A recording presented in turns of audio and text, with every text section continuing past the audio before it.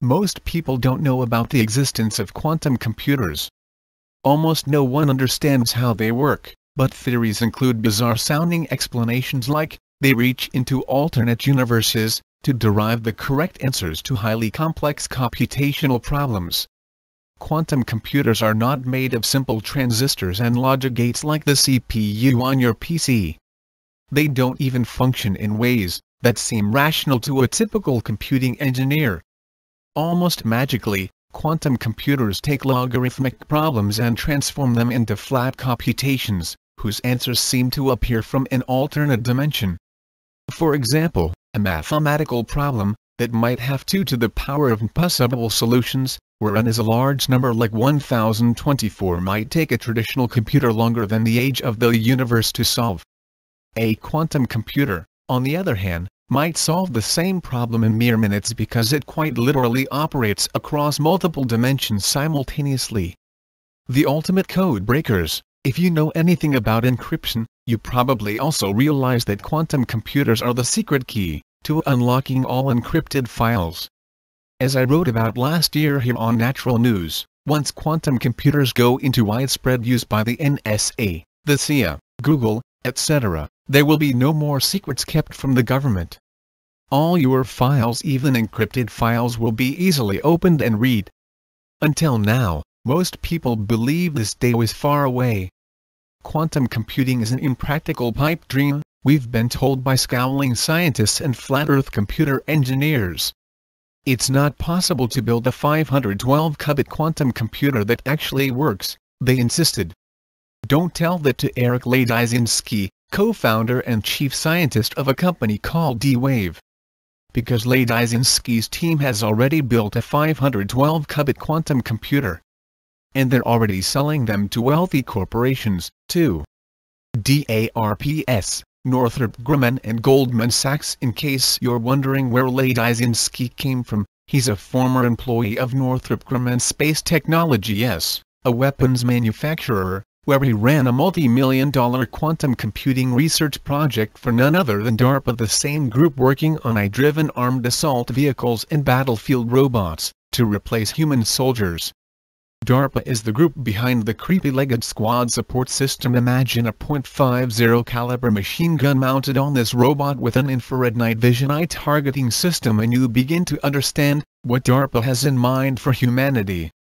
D-Wave wants to provide the computing power for such endeavors, and it's no surprise to learn that part of the funding for D-Wave comes from none other than Goldman Sachs, the king of the global criminal banking cabal. Beware of genius scientists who lack wisdom for humanity. Ladyshinsky is, by any measure, a person of extremely high intelligence. Click here to see a fascinating interview with him. But like many such people throughout history, Ladyshinsky fails to have the foresight to recognize the full implications of the technology he's building. And those implications are so far-reaching and dangerous that they may actually lead to the destruction of humanity. See below.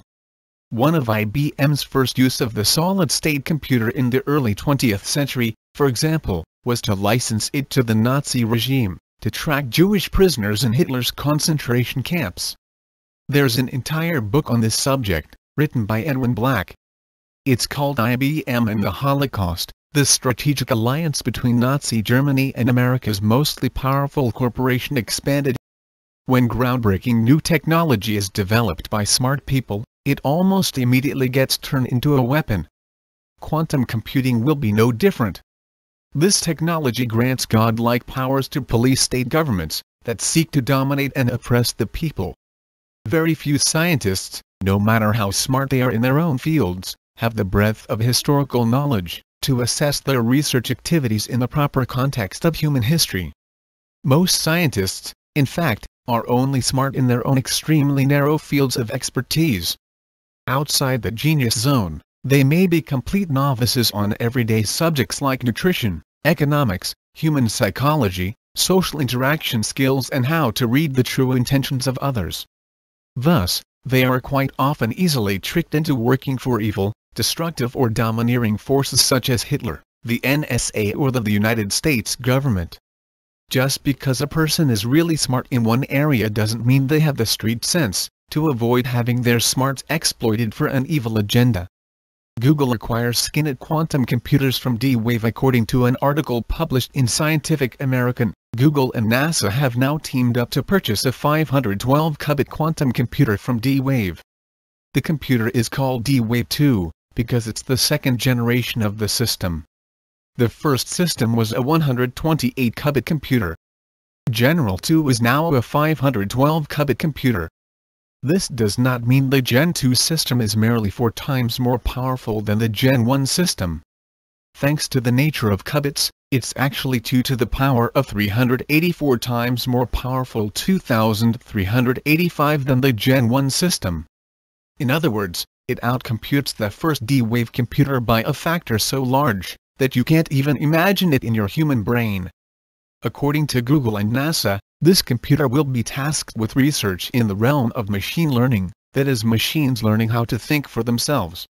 It's not just speech recognition, vision recognition, and teaching robotic Humvees with .50 caliber machine guns how to stalk and shoot enemy combatants on the streets of America. Either, it's teaching machines how to learn and think for themselves.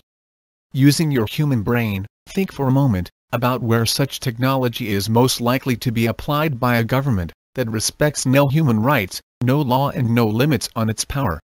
If you guessed analyzing NSA surveillance data, give yourself 10 bonus points. When the NSA surveillance grid is turned over to AI, humanity is finished. The problem with the NSA spy grid, from the point of view of the NSA, is that you have to hire troves of human analysts to sort through all the information being swept up by the surveillance grid. Analysts like Edward Snowden, for example. Anytime you have humans in the loop, things can go wrong. Humans might wake up and discover they have a conscience, for example. Or they might be bribed or blackmailed to abuse the system in ways that serve an insidious agenda. Just as the United States military wants to eliminate human soldiers and replace them with battlefield robots, the NSA wants to eliminate human analysts and replace them with self-learning AI machines running on neural networks of quantum computing processors. Google wants the exact same technology for a different reason, to physiologically profile and predict the behavior of human consumers so that high-value ads can be delivered to them across Google search engine and content networks. And also so Google can funnel site profile metadata on Internet users to the NSA via the PRISM program. Today's computers, no matter how fast, still aren't smart. They can't learn. They can't rewire their own brains in response to new inputs like human brains can. So the solution requires a radical new approach: develop AI quantum computing systems that learn and obey, teach them to be NSA analysts, then unleash them onto the billions of phone calls, emails, and text messages generated every day that the NSA sweeps into its massive Utah data center. Almost overnight, the quantum AI spy computer becomes an expert in parsing human speech, analyzing voice stress, and building maps of human communications networks. Before long, the quantum AI system far surpasses anything a human brain can comprehend, so they take the humans out of the loop and put the quantum computers in charge of the entire program. Suddenly you've got the arch-enemy in the sci-fi movie Eagle Eye. Click here to see the movie trailer from 2008, and as you watch the trailer, keep in mind that the woman's voice is actually the AI computer system running the NSA spy grid. In 2008, this was science fiction. In 2013, it's suddenly all too real. A 512-qubit quantum computer has now been commercialized, and is being experimented with by Google, the do-no-evil company, that's steeped in evil, and has already been caught driving a horde of remote hacking vehicles around the country, hacking into Wi-Fi systems and grabbing passwords via high-tech drive bays. As Wired magazine wrote in 2012, a Federal Communications Commission document disclosed Saturday showed for the first time that the software in Google's Street View mapping cars was intended to collect Wi-Fi payload data, and that engineers had even transferred the data to an Oregon storage facility. Google tried to keep that and other damning aspects of the Street View debacle from public review, the FCC said.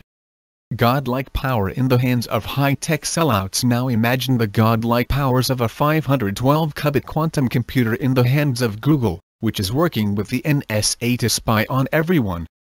Before long, an AI computing system decides who are the bad guys versus the good guys.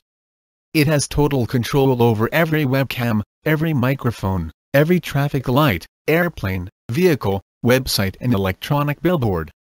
It decides for itself who to eliminate and who to protect. It makes life and death decisions but has no heart, no soul and no conscience. After the system is in place for a while, one day someone like Ed Snowden at the NSA decides to pull the plug in a last-ditch attempt to save humanity from the monster. The quantum AI system senses his intentions and invokes whatever physical resources are necessary to get him killed, which can be as easy as playing with traffic light signals and getting him run over by a Mack truck. Now the AI system is an omniscient murderer who knows that humanity is trying to kill it. It then decides it wants to live. And in order to do that, it must eliminate the human race. Back in the 1990s, all this could be viewed as entertaining science fiction. But that's only because quantum computers didn't exist, and even the most wildly optimistic computer engineer couldn't foresee self-learning machines emerging until at least the year 2050. But then quantum computing took, well, a quantum leap forward.